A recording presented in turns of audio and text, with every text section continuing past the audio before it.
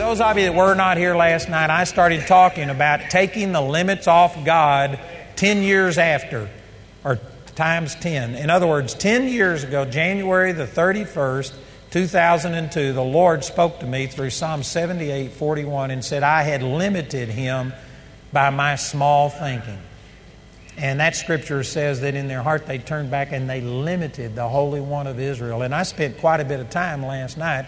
Most people have kind of a fatalistic theology that things just happen and it's fatalistic and there's nothing you can do about it. And that is absolutely untrue. God has a perfect plan for every person's life in here.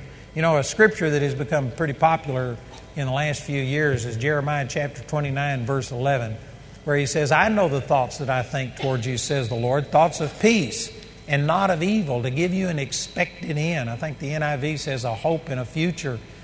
And God has good thoughts for you. His plans for your life are awesome. He never made a piece of junk. He never made a dud. He never made an average person. Every one of us have something special that God wants to accomplish. But most people are ignorant of this, and they have bought into the lie of this world that there's nothing special about them. Every one of you are special. Every one of you are unique. Every one of you can do something that nobody else can do. God has a purpose for your life, and most people are limiting what God can do because they just aren't challenging themselves. And so anyway, the Lord spoke this to me 10 years ago, and I want to put it into its context. It's not like I wasn't trusting God and seeking God. I was doing more than I had ever done, but still I was comparing myself among other ministers and other ministries and compared to where we came from and stuff we had done well. But the Lord rang my bell and spoke to me that I was limiting Him by my small thinking.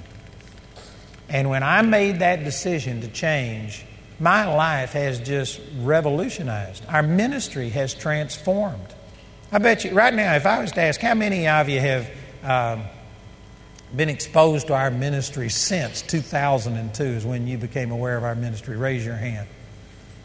Did you know if it hadn't have been for the Lord speaking to me and me responding, I wouldn't have been able to touch you. You wouldn't be at this meeting because we were moving along. At that time, we had...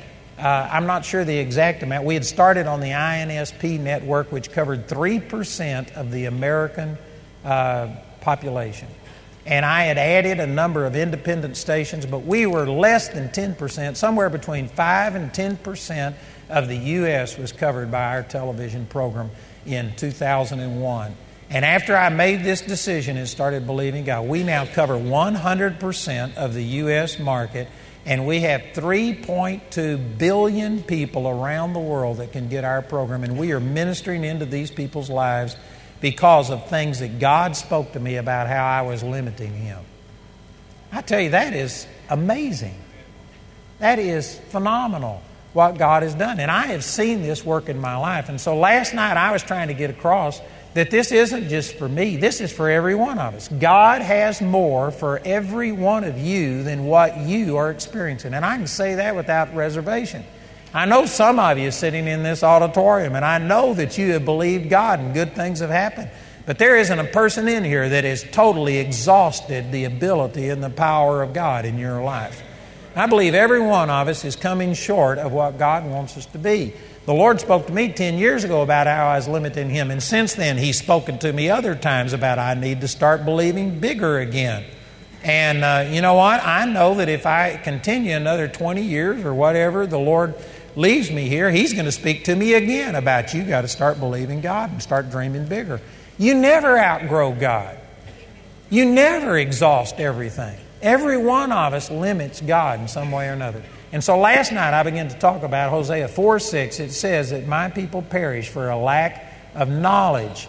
And I honestly didn't know I was limiting God. I thought I was doing good. But when God spoke to me, I began to recognize that I was limiting what God could do through me. And I started changing. And one of the ways that I limited God is 2 Corinthians chapter 10, verse 12. I used this last night. That they comparing themselves among themselves and measuring themselves by themselves are not wise. And one of the reasons that people limit God is because we look around And we see other people that are struggling, and so we say, well, it's just normal, natural, and so we embrace this. There's people that put up with depression, thinking, well, it's just normal. You just have to be depressed. You know, it has now been about, 40-something years since I've been depressed. I don't get depressed. I don't believe in being depressed. Some of you are looking at, you can't do that.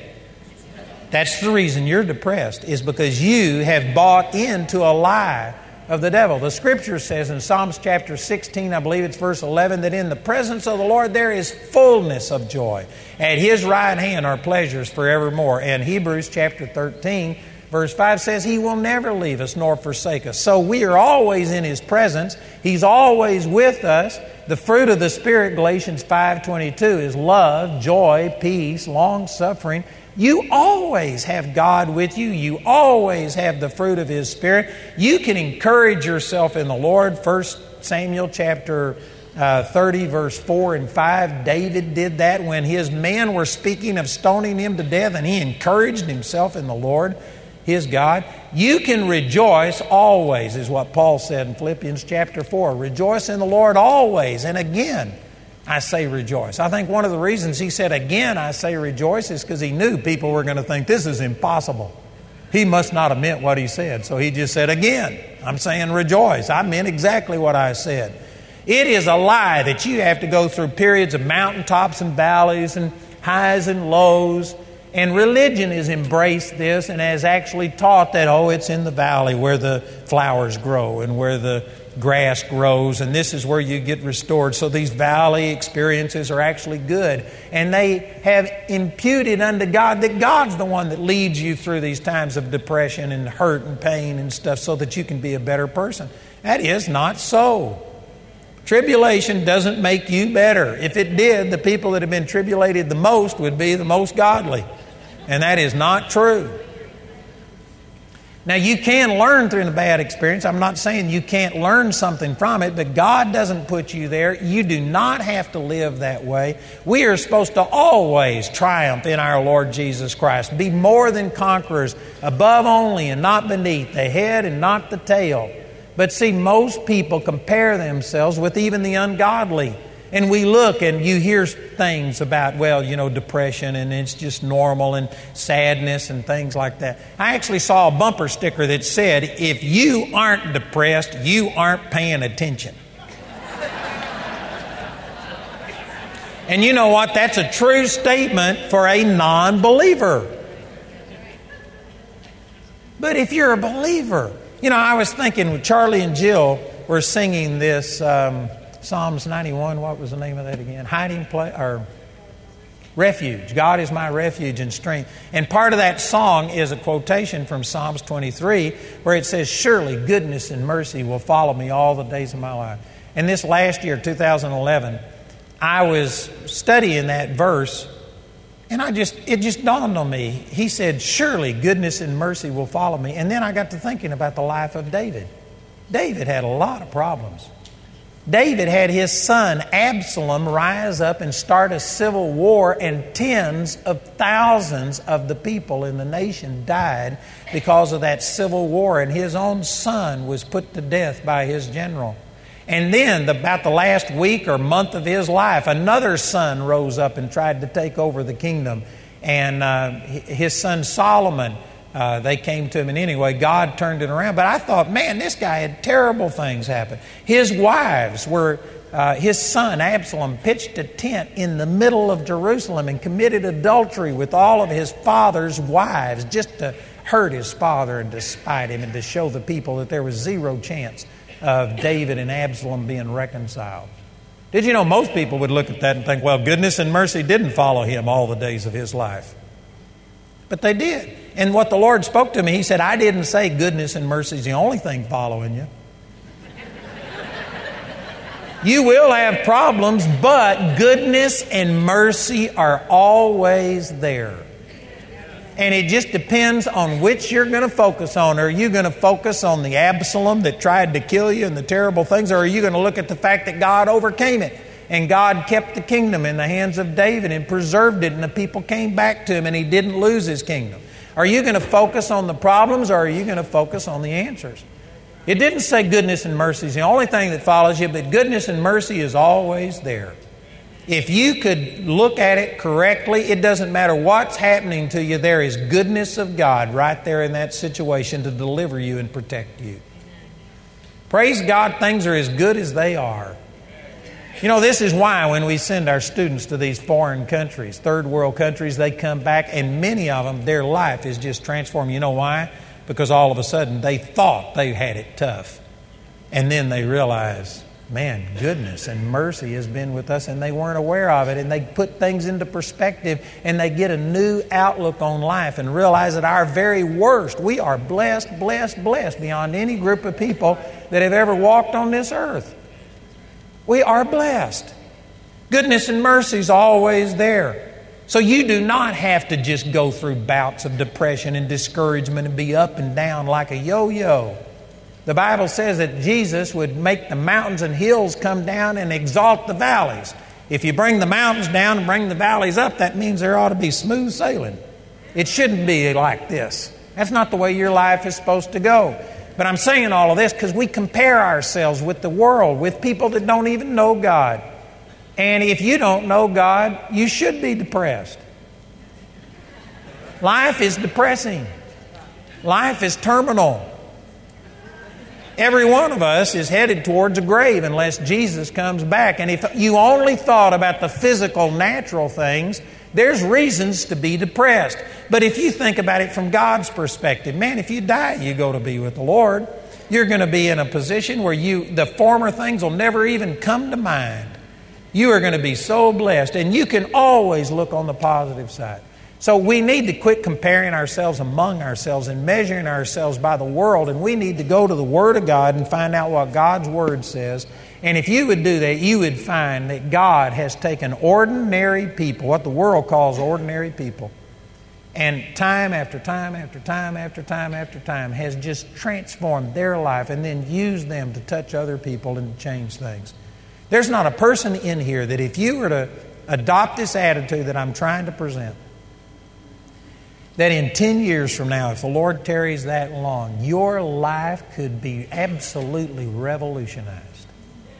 Your finances could be transformed. Your health could be transformed. Your relationships could be transformed. You could be impacting people for good.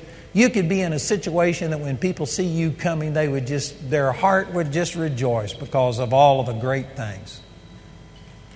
And I'm not saying this to hurt, but I'm saying it to help.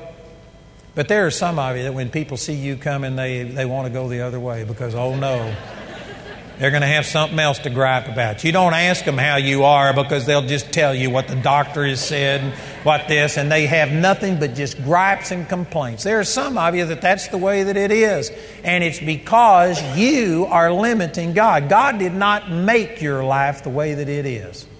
Your life is the way it is because of the thoughts and the things that you've done that limit God. God's will is not coming to pass in your life automatically. He is not the one that has messed your life up.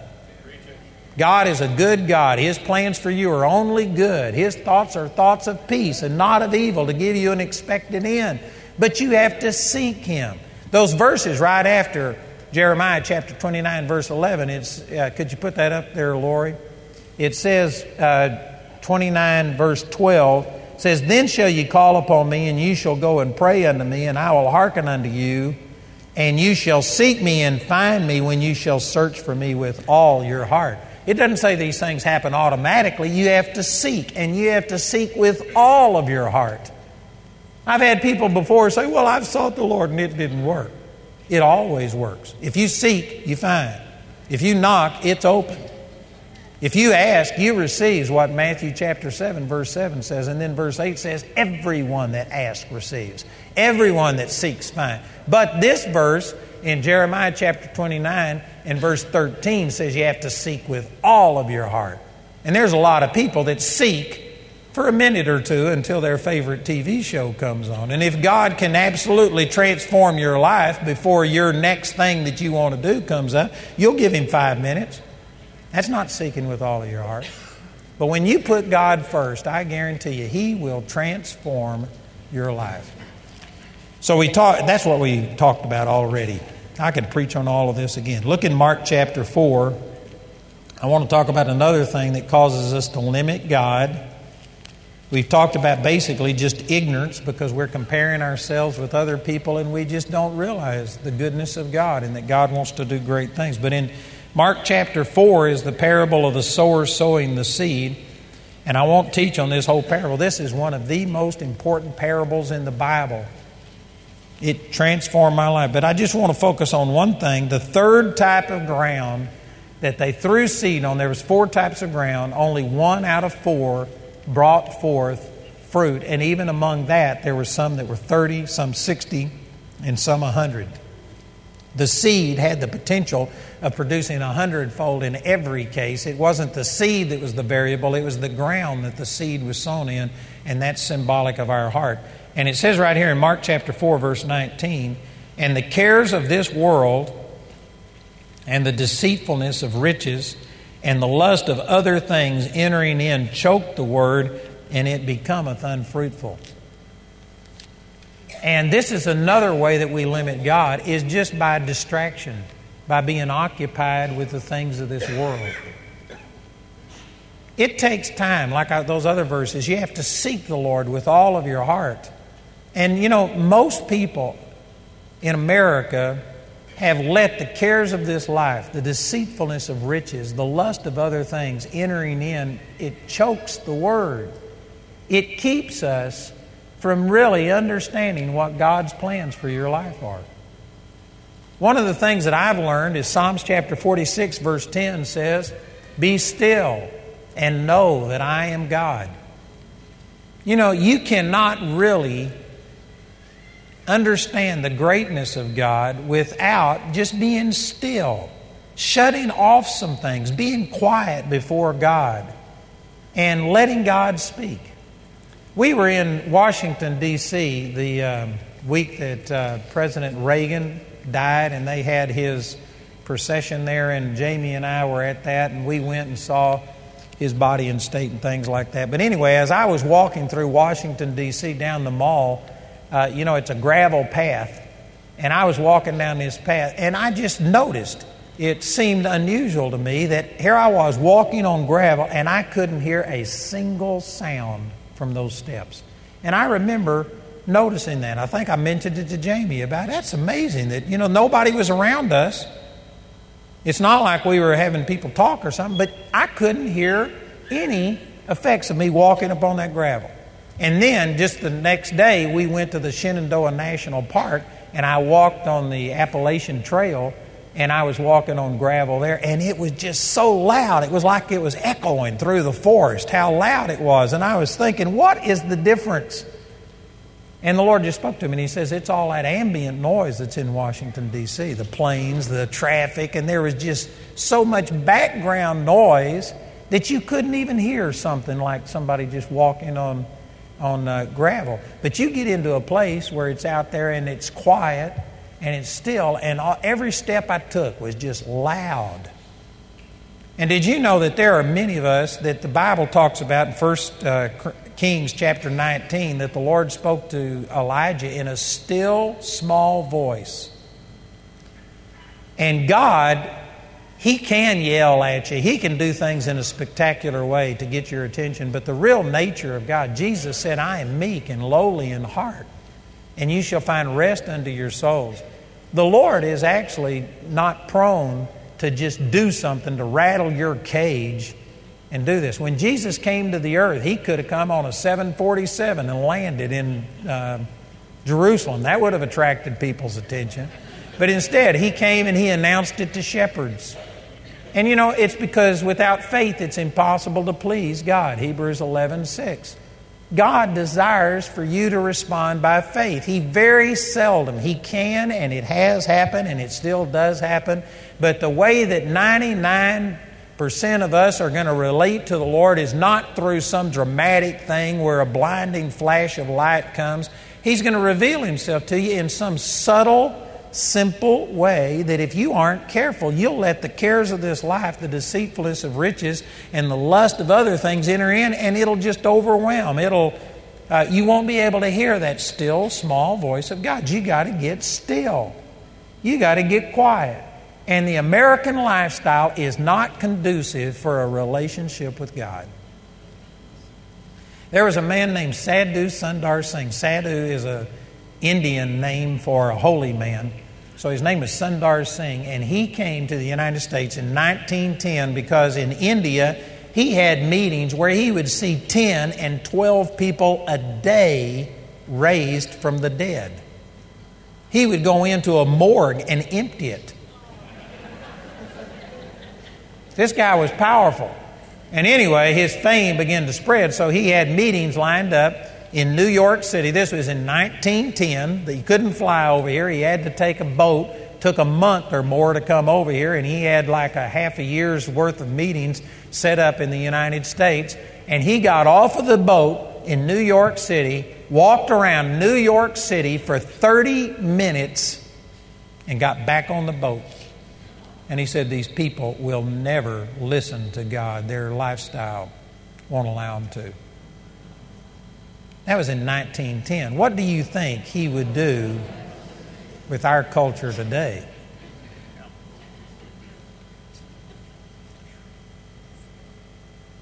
I'm telling you, brothers and sisters, the way that we just cram our life full of stuff and we never have any downtime, and if you have any downtime, you sit in front of the TV and turn it on. You never have a time where your mind is just free to be led by God and go someplace.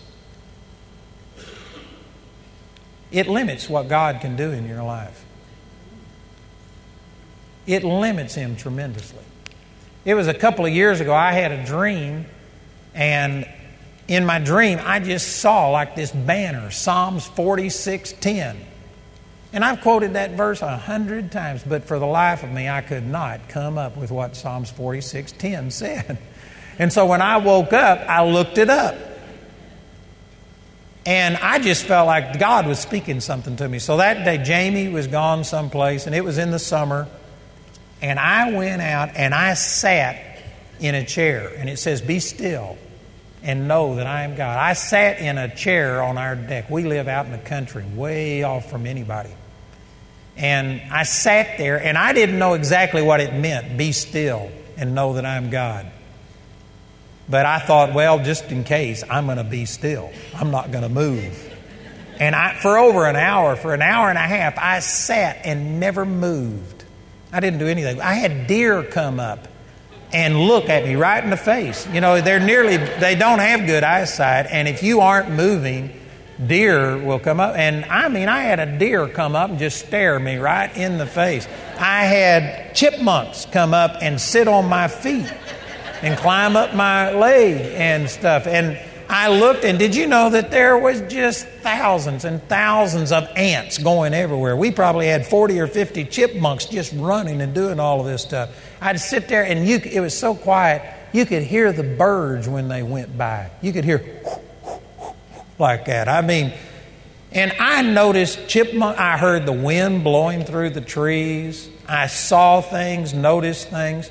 And you know what I learned through that was that there is all of this activity going on around us constantly, and yet you get so busy. It had been a long time since I'd sat and heard the wind blow through the trees and paid attention to the birds and to stuff. And it was just amazing what was going on around me that I was completely oblivious to, because you just get busy and you're thinking about stuff.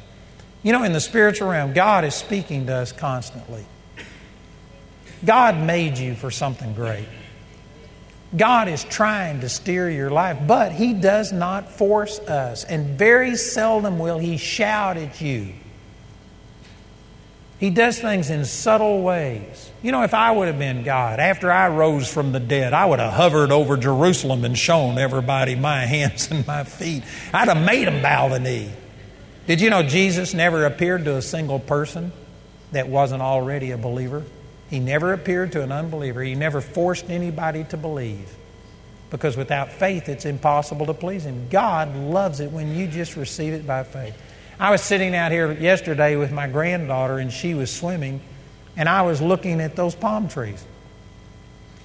And I was thinking about, you could take all of mankind, you could take the combined resources of the human race, every scientist, all of the national product of the entire human race, and they cannot make a palm tree. They could make something that would look like a palm tree, but it won't be alive, it won't grow, it won't produce another palm tree. And I was looking at those palm trees had grown in the eaves of these buildings. The palm tree grew up to it and then went around the eave and on up. And I thought, even if you could make something that somehow or another would grow, how does that piece of wood know to go around that eave? It never touched it. It's like that thing has a brain in it. How do you get these birds? We've been to San Juan Capistrano, and birds fly thousands and thousands of miles and come back to the exact same place on the exact same day every year. How do they navigate and do that? How do these fish know where to go and spawn and do all of this? The Bible says that the heavens declare the glory of God. The firmament shows His handiwork. Psalms 19. Day unto day uttereth speech, and night unto night showeth knowledge. There is no speech or language or tongue that their word has not gone forth. It's gone forth into all of the world. Creation is shouting at you every single day. Every sunrise is just a tremendous testimony to the awesomeness of God. Every sunset, the fact that the sun shines, all of these things, it's awesome. God is speaking to us constantly, and yet people can drive right through it and never hear it because they got their radio on, they got their TV on, they're thinking about something else. Our lifestyle is choking what God wants to do in our life. You need to spend some time where you're just still and let God speak to you.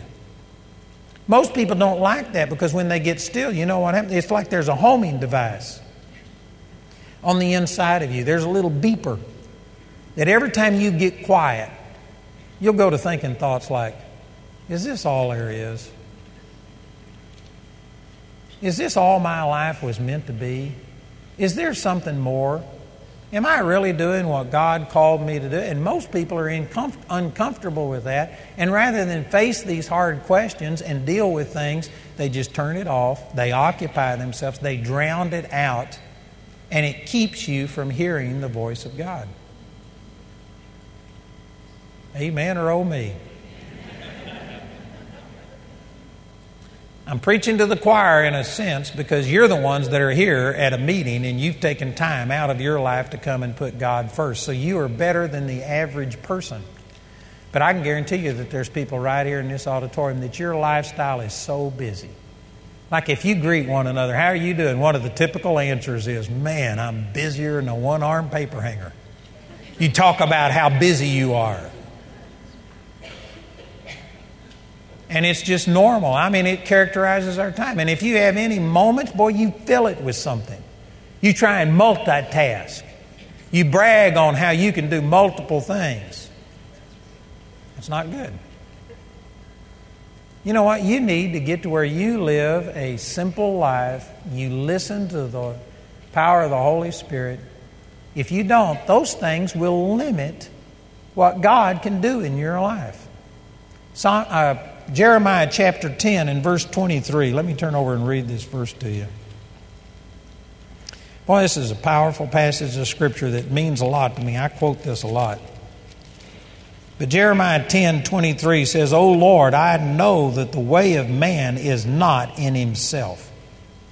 It is not in man that walketh to direct his steps.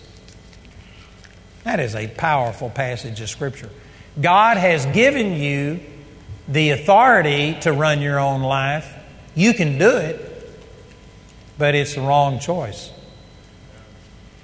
You are only going to reach your full potential if you become God dependent and look to Him for leadership, because God did not make us to run our own life. The way of man is not in himself. You are supposed to be remote controlled from God. He gave us the choice, But he told us in Deuteronomy chapter 30, verse 19, he says, I call heaven and earth to record against you this day that I have set before you life and death, blessing and cursing. Therefore choose life, that you and your seed may live. God gave you the choice, but He told you which choice to make. The right choice is to let God be in control. Choose life.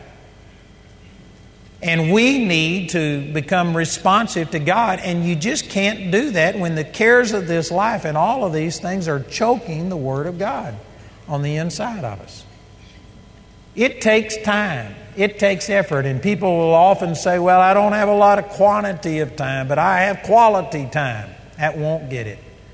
It takes quantity of time. You need to keep your mind stayed upon the Lord. This doesn't mean that every person in here needs to become a preacher or go live in a monastery or quit working in the secular world. You can keep your mind stayed on God regardless of what you're doing. You know, I wasn't always a preacher. I went through the army. I got drafted. I was completely submerged, surrounded by ungodliness, and yet I kept my mind on the Lord and put God first and stayed my thinking upon the Lord in the midst of terrible situations. You can do it. I worked secular jobs. I poured concrete for a living, and I was able to keep my mind stayed on the Lord. The same part of you that meditates on the things of God is the same part that worries. Worry is nothing but meditation in a negative form. And have you ever been able to go to your job and you're still doing your job and yet you're worried about your family or worried about your finances or your health, or you're worrying about something and you worry all day long and yet you still function? Did you know you can also keep your mind stayed upon the Lord? In 2 Corinthians chapter 10, verse 3, it says, the weapons of our warfare are not carnal, but they are mighty through God to the pulling down of strongholds, casting down of imaginations, and every high thing that exalts itself against the knowledge of God, bringing into captivity every thought to the obedience of Christ. You can bring every thought into captivity and obedience to Christ. You can keep your mind stayed upon the Lord. Isaiah chapter 26, verse 3 says, the Lord will keep him in perfect peace, whose mind is stayed upon Him because he trusts in Him. If you aren't in perfect peace, it's because your mind is not stayed upon the Lord. It's because it's stayed upon this world. Because we're listening to the same junk that our unbelieving neighbors listen to instead of listening to the Word of God. I hope you see a pattern in what I'm saying here. If you are going to take the limits off of God, you are going to have to diminish the input, the ungodliness, and all of the junk of this world that is coming into your heart. And you're going to have to still yourself, quiet yourself, and start listening to God. And start facing some of these hard questions about, is this all there is to life? Is this all God wants me to do? Is there something else? Am I in the right profession?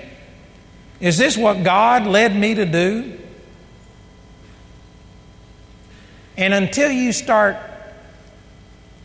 entertaining these thoughts and being still and letting your heart, let God speak to you through your heart, you're going to continue to limit God. As long as you become like your unsaved neighbor over here who is just up to their eyeballs in debt and they're busy and they just are occupied and stuff, you're going to get the same results that they get as long as you do the same things that they do. You need to still yourself, and you need to recognize that one of the reasons people limit God is because we're so distracted, we're so occupied by the things of this world that the Lord just doesn't have the opportunity to speak to you. Look at this passage over in Acts chapter 9. This is where Saul became Paul. This is his Damascus Road experience.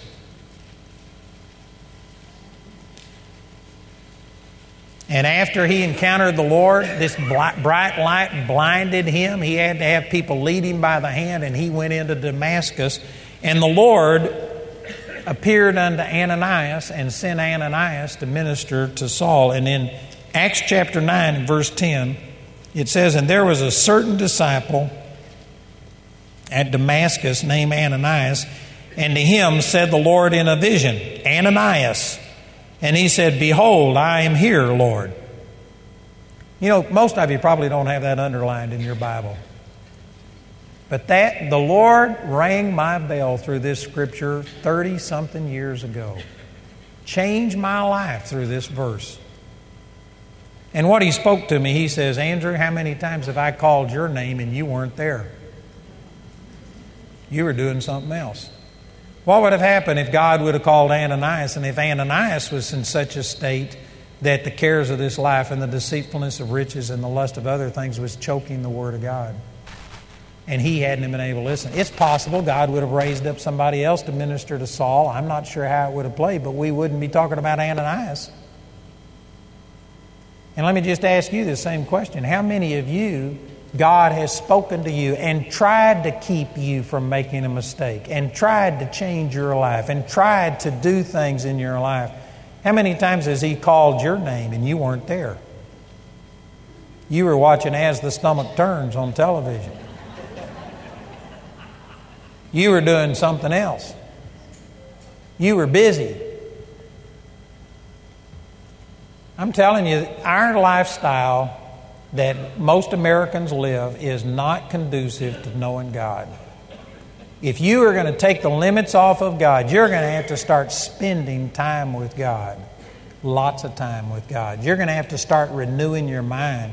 The Word of God is so important because if you aren't careful, your mind will just wander and go to all kinds of weird things. But the Word of God will focus your attention. You can study the Word and God will speak to you through these things, and it focuses your attention on the things of God.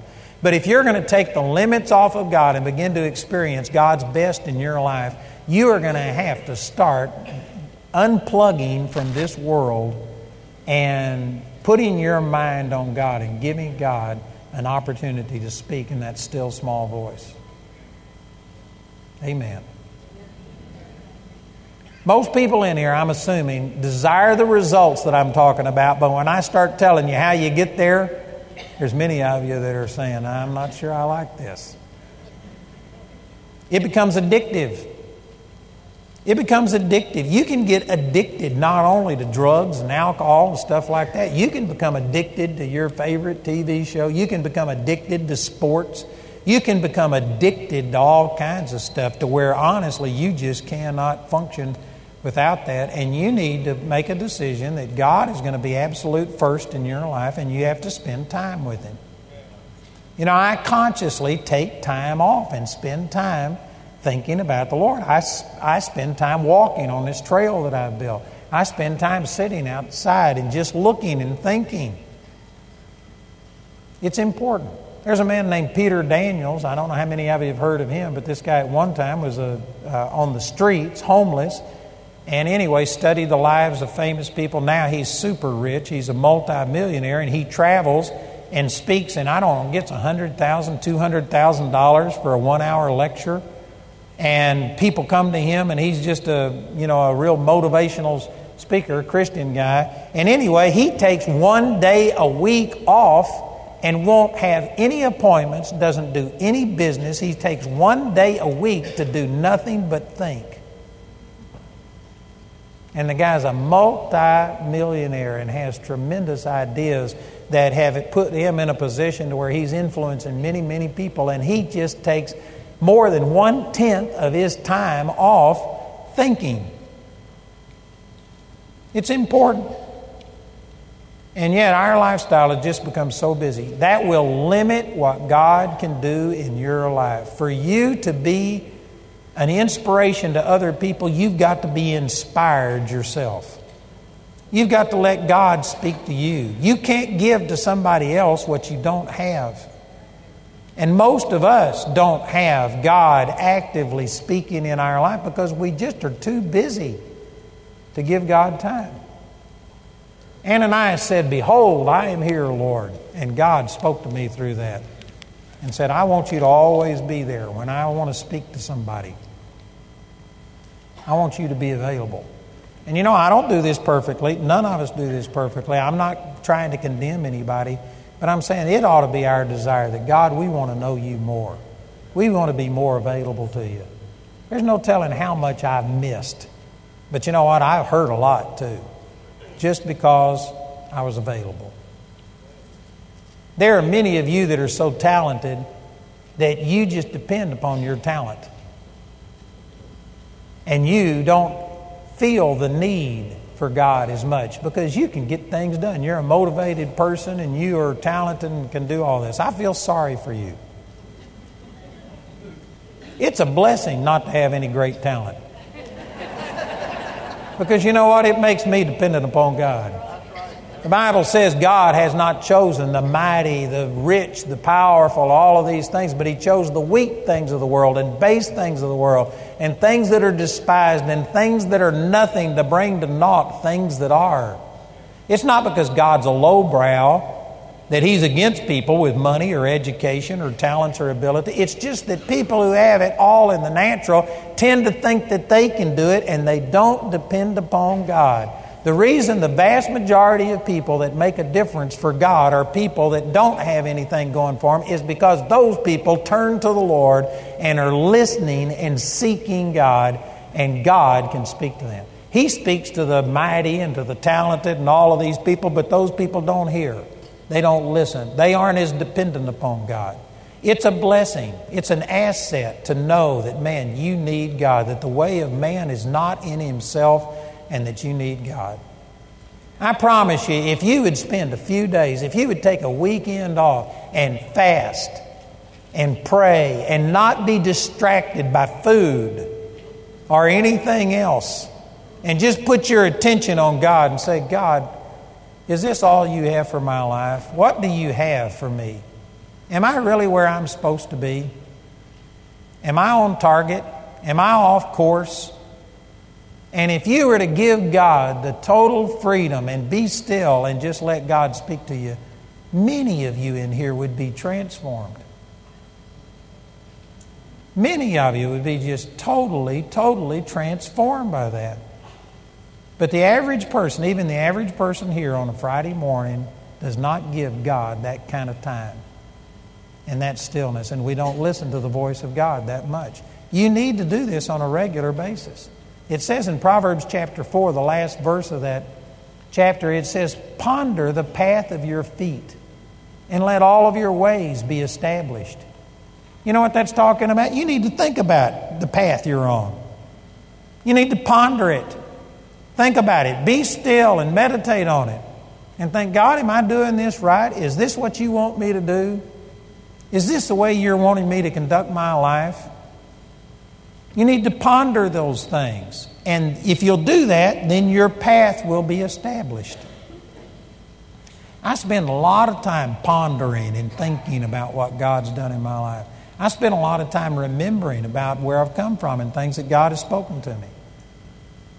You know, I held a meeting right here in Phoenix with Joe Ney, the guy who was my mentor and got me started. And anyway, I could spend a lot of time on this. But we held a meeting here in Phoenix, and I invited Joe to come. Joe had gotten out of the ministry. He fell into some sexual sins, had been out of the ministry. God used me to help restore him. And so we held a meeting with Joe Ney, and we held it right here in Phoenix. And I was so thrilled because during the day, Joe and I would drive around, we'd go do things, and we'd just visit and reminisce about what God did in 1968 and 69 in our lives. And I was talking about all these things. And finally, Joe just one day, he says, stop! I don't want to hear any more about it. I said, what's the matter? And he says, I don't remember any of this stuff you're talking about.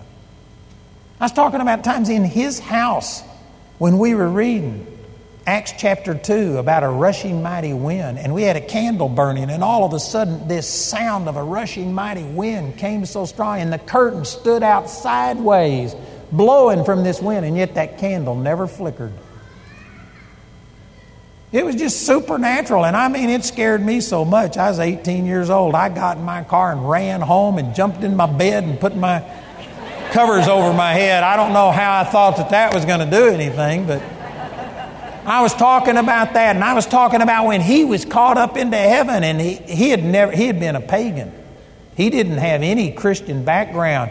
And he says, I was caught up into heaven last night, and God spoke to me. And he started describing these animals that he saw. And one had the face of a lion, another the face of an eagle, another a face of a cat. And I turned over to Revelation and showed him. I said, Joe, those are the 4 living creatures that are around the throne. And we read it, and it was exactly the way he had described it.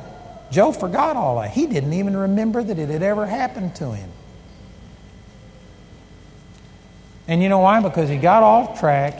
He let the devil harden his heart in that area. But one of the reasons that I've never gotten off track is because I study, I ponder, I remember these things.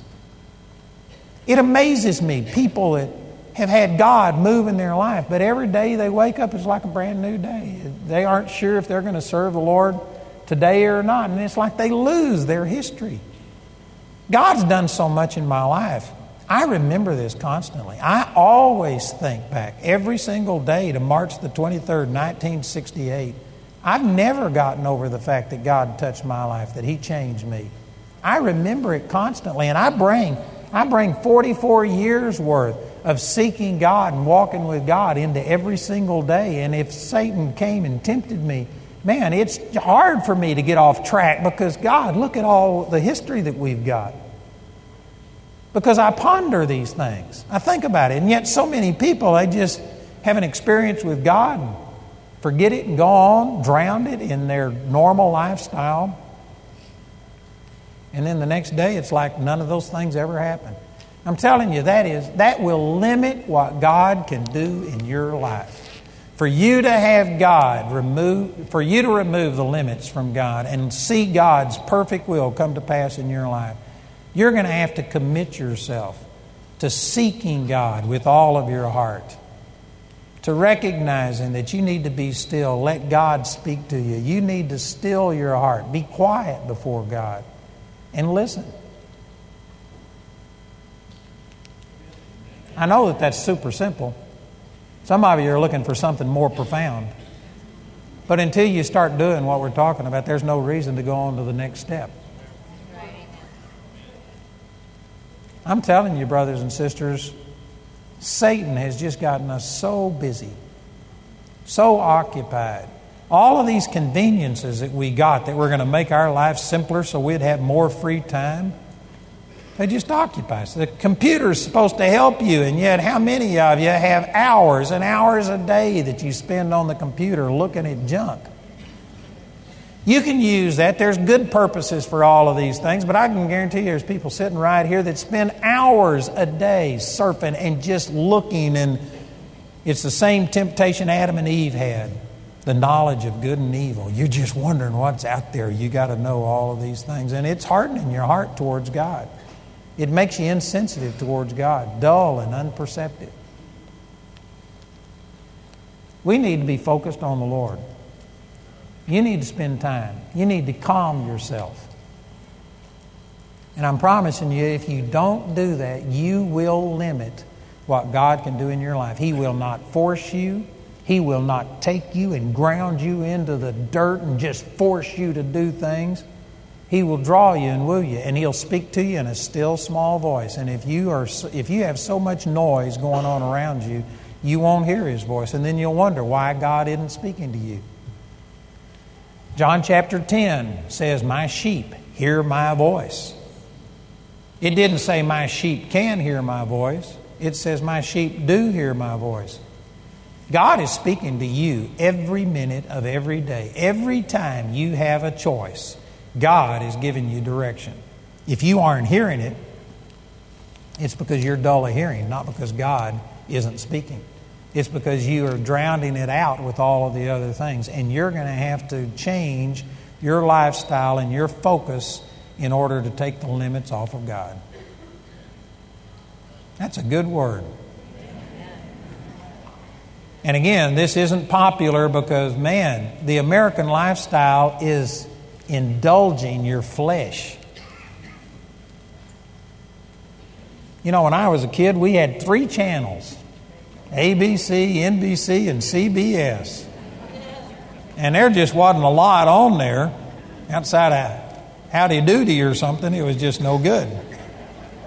Nowadays, you've got hundreds of channels. And if that isn't enough, you can get on Netflix and have hundreds of movies. And you can do this and DVDs. And then you can get on the internet. And you know what? You can just literally fill your life so full that there is no room for God. and it indulges all of your senses. And you know what? It'll choke the Word of God.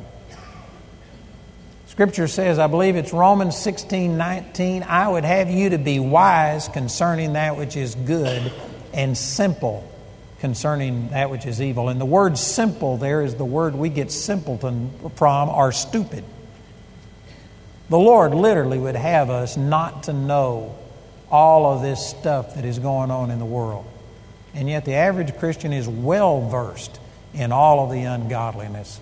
And we somehow or another think it's wisdom to just learn all we can about all this stuff. God would have us to be wise concerning that which is good and simple concerning evil. He wants you to be just literally stupid when it comes to evil and ungodliness, and yet most of us are well versed. Amen. I had some other things I was going to share, but I think that that's what God wanted to get across this morning. If you come back tonight, I'm going to start talking about some of the major things in my life that kept me from, that made me limit God even unintentionally. And I tell you, I think that this is going to make a difference. But I just want to say, Paul said this. He says, talking about the Thessalonians, he says, you received it not as the word of man, but as it is in truth, the word of God, which lives and abides forever. And I really believe that this is God speaking through me today. I believe that this was a word from God for this group, for the people that will be watching by television. I believe that God is speaking to you.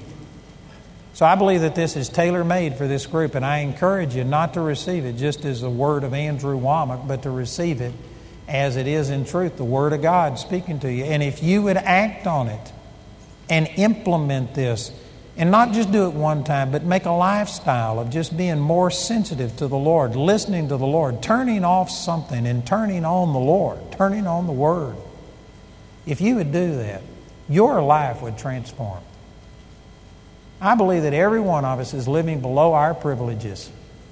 And God has more for every one of us than what we're experiencing. And one of the ways that we're going to start experiencing it is to start just tuning in and showing up and saying, behold, I am here, Lord. Speak, for your servant hears. That's what Samuel said.